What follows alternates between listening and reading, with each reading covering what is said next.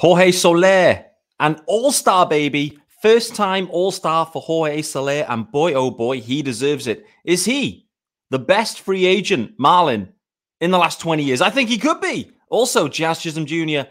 is headed to the 10-day IL. Dane Myers getting the call. Ton to get into. This is Locked On Marlins. You are Locked On Marlins, your daily podcast on the Miami Marlins. Part of the Locked On Podcast Network, your team every day.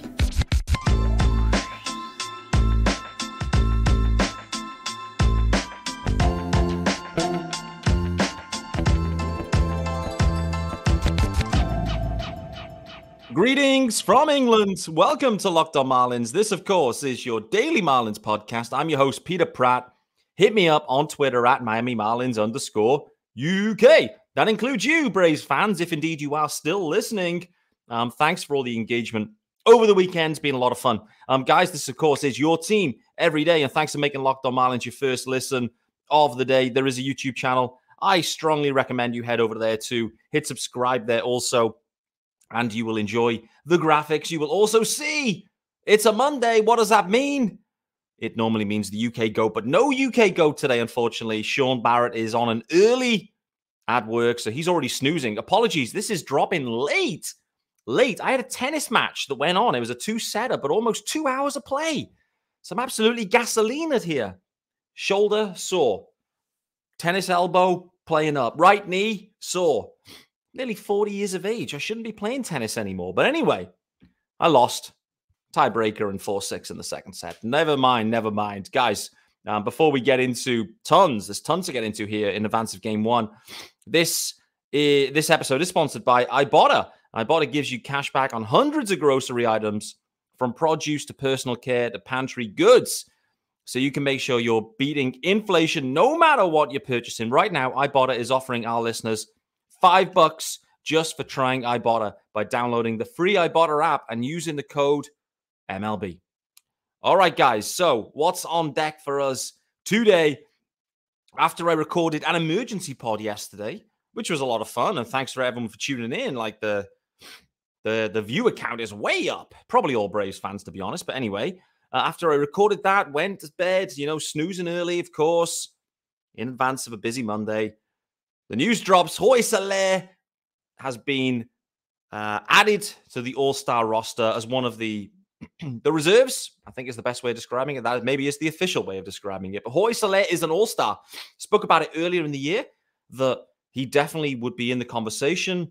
It's all about maybe how the fan voting goes. But JD Martinez being voted in, Bryce Harper not being voted in.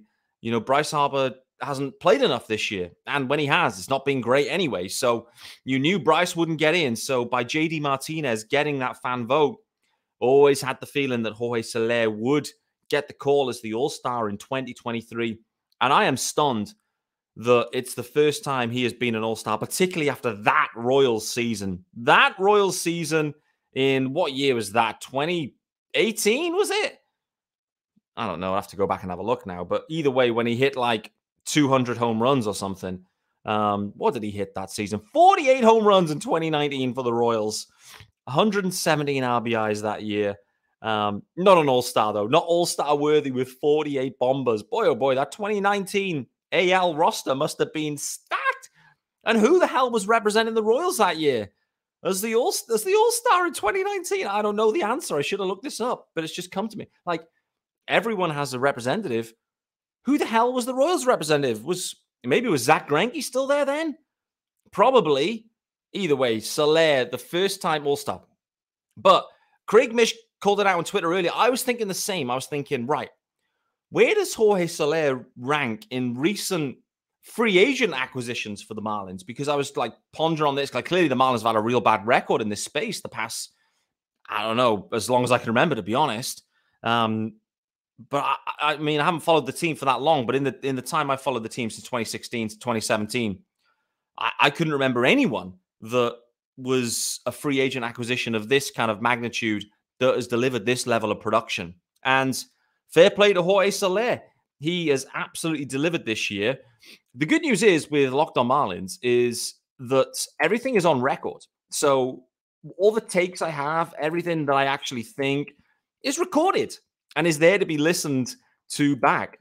I remember when the Marlins signed Jorge Soler, I remember looking at it thinking, this is a 2-year deal. Like, I know it's a 3-year potentially with player options in there, but this is going to be a 2-year deal because, year 2 at 15 mil, likely he's going to opt into that, particularly after getting hurt, obviously, in year 1. But with only a 9 million number for a player option in year 3, the way that things were structured here, Jorge Soler, it would have had to have been a disastrous 2 years for him to opt in to a 9 million third year, particularly the way like baseball contracts are growing and always projected to grow. So always saw it as a 2-year deal. I think the Marlins always saw it as a 2-year deal. And overall, it's going to be one of the most successful free agent acquisitions the Marlins have ever made, even particularly in the last 20 years. I haven't followed the team long enough to know, but since 2003, when they won it all, has there been anyone better? I don't know. Let me know, guys. You let me know what you think. But in the time I have followed the team, I think Jorge Soler has been the best free agent acquisition. And, we'll see how things go this year. A lot of people asking the question. Well, no, there's a couple of follow-up questions here with Jorge Soler. First one is, now he's been added to the roster, is he going to participate in the Derby, in the home run Derby? And he was asked that, I believe, today. And it was a resounding no. The right call for Jorge Soler. He should absolutely not be participating in the home run Derby for various reasons, one of which being exactly the reason that Jazz Chisholm Jr. has landed on the IL today. There's just no need to be taking hacks that put your body at risk. Like, Jazz has to be having those hacks. He's paid to be out there for the Marlins in that situation, but not for the Derby. And Jorge Soler in a contract year should absolutely not be trying to swing a bat there and see what he can do. It'd be fun. Absolutely, it would be fun. But it's the right call for Jorge Soler. Here's the other call. If it is to be an expiring deal, which it will be, he will opt out of this. We know it. So with that being said, do the Marlins look to trade an all-star impact stick? Do they look to trade Jorge Soler at the deadline? I've heard people asking that question. And guys, we've got to look at the standings here. The Marlins are 11 games over 500. They are in the mix. They've got 7 games on deck here at home. They've been great at home going into the All-Star game and break itself. Who's to say they aren't 13, 14 games over 500 again? And then, you're playing, 500 ball out from that point.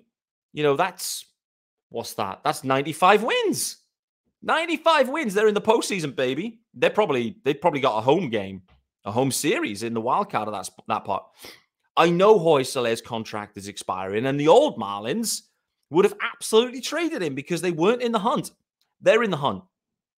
And if the Marlins decide to trade Jorge Soler at this point, which they never will, by the way, but if they do, and put it on record right now, unless this is the most disastrous July ever, the Marlins go like 0-20 and like a 10 games under.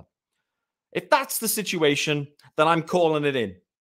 No more hosting of Locked On Marlins. No more following the Marlins because they are not a serious team. But that isn't going to be the case, guys. It won't. It won't.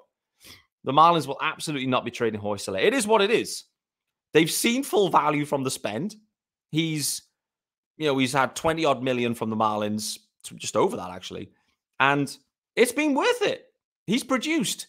So you don't just have to flip everyone. I know that's the old mentality. Jorge Soler is a massive part of why this team has been productive. And the interesting bit when you go and look at Jorge Soler's numbers, the first thing that sticks out is against lefties, he's hitting over 300 this year. Do you remember the Marlins in the past years haven't been able to hit a lefty for dust? It's been putrid. Those soft tossing lefties would roll in. The Marlins would be no hit through 7. They'd be down 4. And, we'd all be switched off and not watching. Jorge Soler's having none of that. He's absolutely blasting lefties, hitting over 300. The Marlins as a team have been miles better against lefties this year. So again, I tip my cap to Kim Ang, I tip my cap to Skip Schumacher, and I tip my cap to the guys for delivering, because it was a serious Achilles heels of this club, and they've righted it. And there's so many things they've righted this year, which is why this club is good. This team is good, no doubt. Jorge Soler, the other thing that stood out to me, you're on the FanGraph splits page, right? What are you looking for? First thing I got to call out is his May was insane. He was absolutely insane in May, and that's where he had that like home run streak that was crazy. This is my favorite bit, though, for Jorge Soler. High leverage situations, all right? High leverage situations, 34 plate appearances so far, 5 home runs, 13 RBIs, and hitting .385 in high leverage situations. Jorge Soler, baby, has been so valuable to this club. He's come up clutch so many times. He is a game-changing stick that really the Marlins don't have a ton of...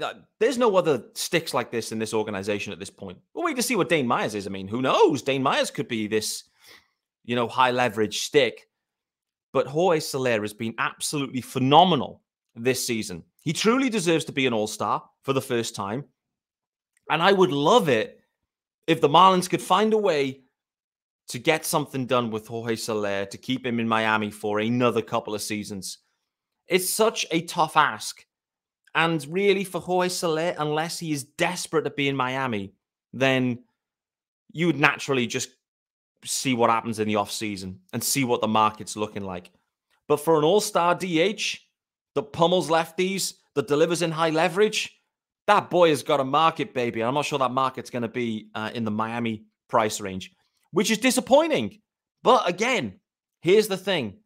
The Marlins got the deal done.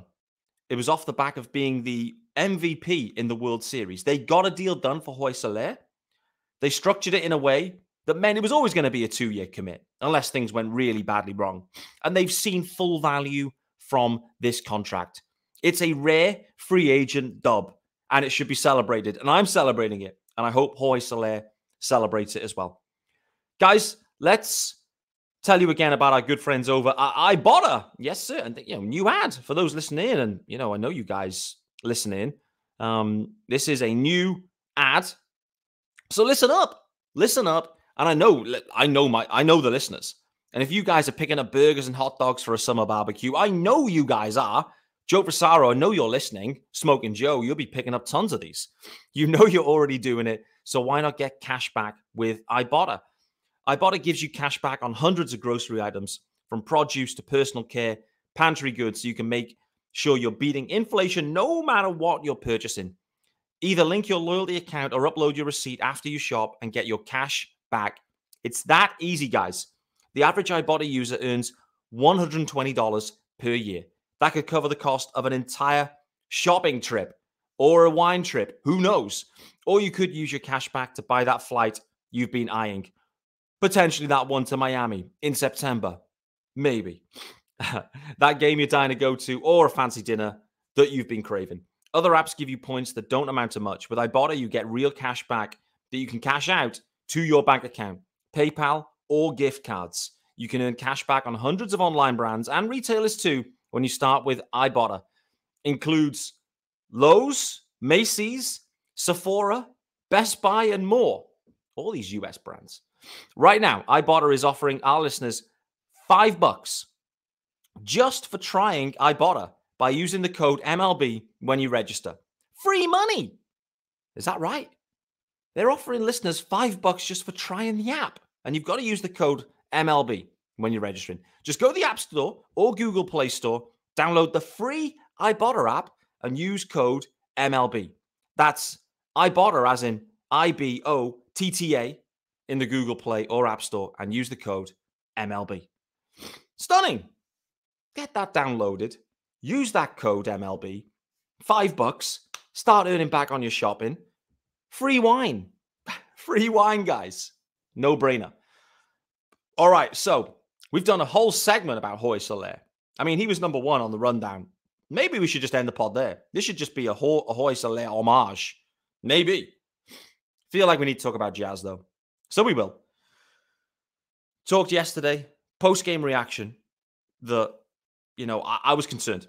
Really, really, really concerned about the Jazz swing, the reaction, like those oblique injuries, like they just require rest. They take weeks, sometimes months. It's not good. Not good. Anyway, the formalities completed. Jazz Chisholm Jr. to the 10-day IL, not the 60, obviously. Jazz, though, speaking about the injury, said it felt like it's not a serious one. It could be just a couple of days, and he could have been back out there, maybe even avoided the 10-day IL. But with the All-Star break coming up, the decision made, go to the IL. You've got the All-Star break coming up too. Have an extended rest period, come back ready to rock and roll and deliver for this team. Okay, and I hope that's the case, by the way. My take on it was this is probably going to be like a month, would be like kind of a best, maybe not best case, but like, you'd be expecting a month out at this point. So almost like by August, Jazz is back. So if Jazz thinks it's something really minor and it's just going to be the 7 games he misses, then great. Best case situation. I have to be honest, when I heard him say that, it really reminded me of Trevor Rogers post-game after he got hurt that first time this year, where Trevor was basically saying, well, Skip took me out. I felt like I could have carried on going, actually. I felt like I could keep pitching. I felt okay. We haven't seen Trevor since. So with these injuries, particularly obliques, for a guy like, for all hitters, right? Because trying to hit a baseball, you use that muscle so much, and there's no hiding place for the oblique. Like, you're just leaning into that. So I'm concerned, but I'm optimistic based on Jazz's statement that this could be the minimum time, so to speak. So let's see. Gut feel is, though, this is going to linger on for a touch longer. And I just want Jazz to come back healthy. And, I know he's worked his way back with a turf toe, which will kind of still be nagging around anyway, because it's that type of injury. In reality, this oblique strain is going to be kind of the same thing. Like, unless he fully rests, shut down, and get it fully back. And, we don't know the severity yet, but, you don't want him to come back too soon. Like, you need to protect. Jazz needs to be protected against himself, because, like, he wants to be out there. And I'm going to put it out there now, and I said on Twitter earlier, Jazz Chisholm Jr. is the best offensive player for the Marlins. I know Luis Arias is having a MVP caliber season, hitting nigh on 400, and is the best pure hitter that I've ever seen in my life, no doubt. But Jazz Chisholm Jr. is still the most valuable offensive contributor, and getting to a point of defensive too. The speed, the base running, the power, the glove, the swag, everything.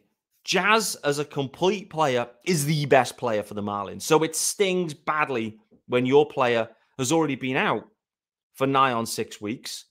Then he's back, delivers, offensively delivers in Boston, was out there putting his body on the line in Atlanta, a couple of hits through that series. Then he's back on the IL. It's a bitter blow for the Marlins. And I know we're all kind of like buzzed up about Dane Myers. Rightly so, because Dane Myers and that story is amazing. And we've been clamoring to see Dane Myers, some have anyway, more so than others, for some time. The story's amazing. He's producing a AAA and AA this year. We want to see him, but we wanted to see Dane Myers because, we've been pretty underwhelmed by Jean Segura at third base at times. And, I understand that. You're looking to upgrade by removing Jean Segura and adding in Dane Myers. I completely get that. There's no way that Dane Myers is an upgrade at this point. It isn't like Dane Myers is coming onto the roster to replace Garrett Hampson or Jean Segura, as I mentioned, or Avisel Garcia. Dane Myers is having to come up to replace the best player. So this is a downgrade. So, this is a huge stretch for the Marlins after getting absolutely battered in Atlanta. It would have been amazing to have had Jazz in there against the St. Louis Cardinals. Why? Because the Cardinals, year after year with the Cardinals, when we play them, I always come away just scratching my head going, man, the Cardinals are just such a solid team. They lack swag. They lack sex appeal. They're boring as hell. Boring. but they are fundamentally sound and they know how to win baseball games. This year, not the same. They aren't fundamentally sound. They're still boring and they can't pitch.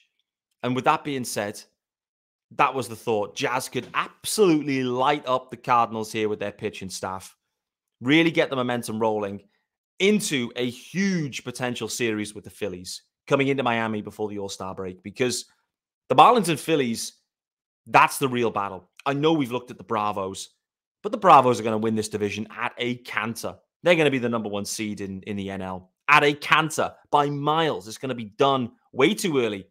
That's going to create their own problems for the Bravos. Are they going to foot off the gas, cruise on into the postseason, and get mopped up after having a week off as well?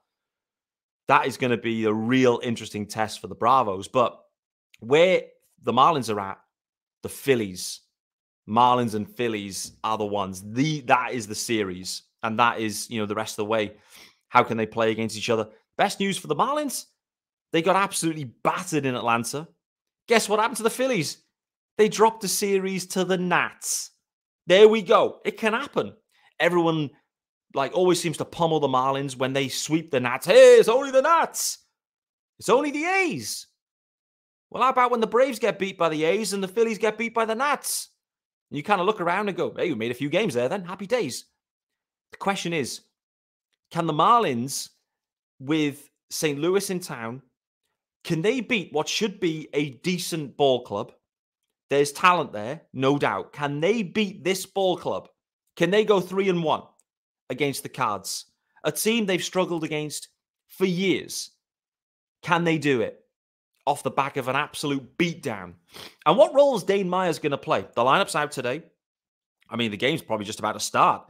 Sorry, this is dropping so late. Like I mentioned, big tennis game. But what role is Dane Myers going to play? I know, what we've seen with the Marlins calling up these prospects. We've had a Meyer up, Xavier Edwards, now Dane Myers. These guys are coming up and they're getting no opportunities fundamentally. They're just bench guys. Skip is doing this in a way a bit like the Bravos, to be honest, because the Bravos lineup, they put it out early every day. It's the same lineup. It's the same guys. They kind of cycle left field a touch, maybe the odd platoon, but the Bravos know their lineup. And I think the Marlins know their lineup this year. And the guys that are just cycled up, they're bench bats. Bench bats. They'll get the odd start here and there. And I think it's going to be the same for Dane Myers. I think it's going to be a really limited opportunity for him. But he's got 7 games at least up. And I think the interesting part is, where's he going to play? And the really interesting part about Dane Myers is the fact that he was still pitching up until 2021. So he was, I believe, drafted as a two-way guy. So he's always had this kind of profile in him. It wasn't just like he firstly picked up a bat for the first time ever in 2021 and became a stud. That isn't the case. But he's picked up a bat. He's found a way. And he's actually improved this year too, which is impressive. He's earned his spot. He's been so hot in AAA. He's earned his spot. But Jacob Amaya coming up a few weeks back, he'd earned his promotion. And the Marlins basically sat him on the bench. He didn't really get an opportunity, sent back down. And then, lo and behold, he goes down to AAA. The next thing is his offensive production completely craters. It's tough going up and down. It's tough. Should be that it gives you a little taste. Whether that helps you as you go back down, I don't know. Maybe you see things differently. But I don't see Dane Myers getting a huge amount of opportunities. But I do see him getting some opportunities in the outfield. I've already mentioned yesterday, for those that listened to yesterday's pod, the emergency pod, post-gamer. For me, Jonathan Davis will pretty much be playing every day in center field right now. The glove is immense. The bat is serviceable. He should be out there. Jesus Sanchez has had a cold streak, is fair to say. So I think there's going to be... And Jesus Sanchez should never actually face any lefties ever. So right away, if the Marlins are facing a lefty in any of the 7 games, then decent chance Dane Myers is going to be starting in right field. And he may get more time in right field than he does at third base. I believe he sees himself more as a third baseman. Feels more natural there. Can play first. Can play corners. By all accounts, can even play some center. So the versatility is immense. Let's see what the stick can do. It's all gravy for the Marlins at this point. This guy is a minor league Rule 5 pick that has only just really started hitting if the Marlins can get any kind of at least average league production from this guy, and there's both power and speed in the profile. And the other thing too, Dane Myers, sex god. He's put together too, Dane Myers. I haven't showed his picture to Tara yet. I won't. Actually, I won't. If he comes on, I'm just going to flick it over to Judge Judy instead. I don't know. But let's see what opportunity he gets. Let's wrap it up there, though, guys, because this one could go on longer. I feel like I'm in a roll tonight. Maybe it's the adrenaline after a tennis match, but it's late here, 11:15 p.m. UK time. Overall, though, I'm delighted for Jorge Soler. He deserves this. I'm delighted he's not going to be playing or hitting in the home run derby. I do wonder how this plays out, but absolutely there is no option that Jorge Soler is traded by the deadline. The Marlins absolutely need him, and his numbers have shown it. He's immense against lefties. He's immense in high leverage situations. Chisholm Jr. to the IL. He's the Marlins' best player. Dane Myers up. We're excited about that, but it is a downgrade, a significant downgrade from Jazz Chisholm Jr. to Dane Myers. He's going to be, in my opinion, taking on a bit of a bench role, and maybe we'll see him in the corner outfield spots, maybe some at third. Wait to see. He's got at least a week with the Marlins before the All-Star break, but I think it's going to be maybe one start, maybe two max for Dane Myers. It's going to be fun, though. I'm interested. Cardinals are on deck. They've been putrid this year. There's some clubhouse issues. The manager doesn't seem like he knows what he's doing. There's some talent there, particularly on the offensive side. And, who knows?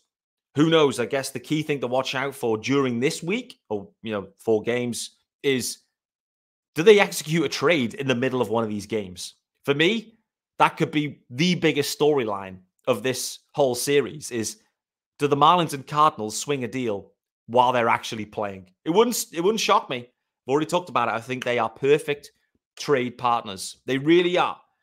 The Cardinals, I think, may wave the white flag this year. And with that being said, they can move some major league pieces and add some arms that are either hurt or big league ready or have some smaller amounts of big league experience that they can use next season. So wait to see on that. But they're a poor team this year. They've been fundamentally sound and they've been a big thorn in the Marlins side for years, it seems. Can the Marlins deliver against a underperforming team? The Marlins went to Boston last week. I was like, oh boy, we never beat the Red Sox, particularly on the road, but we just never beat them at all. Went in, swept them. Seems like we never beat the Cardinals. What can they do? 4-game series. What are the fans going to do? Are they going to show? I think they are. Fireworks on deck. $1 for kids to get in. It should be an absolute fan fest. It should be crazy scenes. The Marlins, I think they can get it done against the Cards. Guys, thanks for making Locked On Marlins your first listen of the day. I appreciate you joining me. I'll be back, of course, tomorrow, and the UK GOAT Sean Barrett will be with me as we dig into all of the action and reaction from Game 1 and look ahead to Game 2. And we'll see you then, guys.